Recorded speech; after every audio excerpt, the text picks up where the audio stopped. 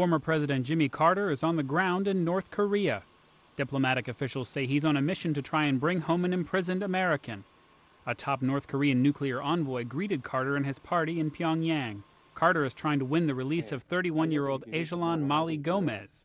Gomez was sentenced to 8 years in prison for entering the communist country illegally in January. A senior official told the Associated Press North Korea agreed to release Gomez to Carter if the ex-president made the journey to Pyongyang. The official says Carter is not representing the U.S. government but was on a private mission. No word on whether Carter was scheduled to meet North Korean leader Kim Jong-il.